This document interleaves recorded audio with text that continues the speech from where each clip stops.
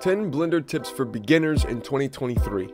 Number 1. This big section here is the 3D workspace, which is essentially the scene you're creating. This section is the properties menu where you can adjust settings to change your scene. This space is the outliner, which is basically just a list of everything in your workspace. And this is the timeline where you can add keyframes to animate your scene. Number 2. If you hover your cursor over every basic tool or button you see on the screen, it'll give you a basic description of what it does and what keybind it uses. Number 3. Always check the size graph when buying a pair of pants.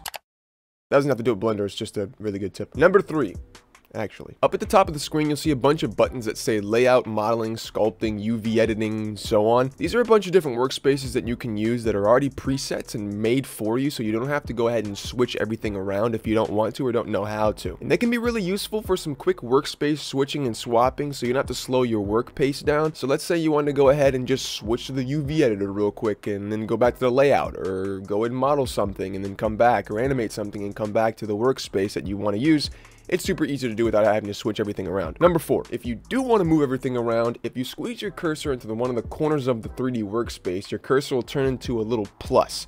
Click and drag the cursor into the center of the screen to create a second workspace, which we can then turn into a different window. For instance, if we need the shader editor or the graph editor, we can easily have them side by side our 3D workspace just by switching this with this little button here. And if you want to get rid of a window, go ahead and put your cursor in the corner of one of the workspaces and drag it into the other workspace. Number 5. This one is the best tip in the video, I promise. Go to Edit, Preferences, System, and turn up the undo steps from 32 to 256. If you have it set to 32, you can only undo the last 32 things you've done, and I can't tell you how many times I've made more than 32 mistakes, and I'm not even talking about just in Blender. Number 6, name your objects, just to keep everything organized. I still don't do this, and the bigger my scene gets, the harder it is to tell what I'm doing, so just name your objects, okay?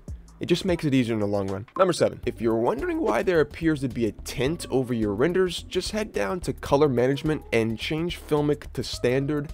Now all your objects' colors will be the exact colors you set them as, instead of like this weird grayish yellow thing. Number 8, be sure to change your output folder before you render your scene. I can't tell you how many times I've accidentally rendered something to my temp folder and spent way too long looking for the file. Number 9, this one only applies to Spider-Man. Try not to shoot your webs underwater because they instantly dissolve.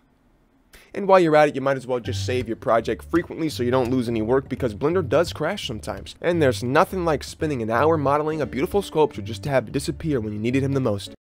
Just like the Avatar. Number 10, subscribe. No, seriously, I make a lot of tutorials and I don't want you to be struggling with something just because you can't figure it out. So take Michael Jordan's advice and get some help. I'll see you guys in the next video, but until then, bye-bye.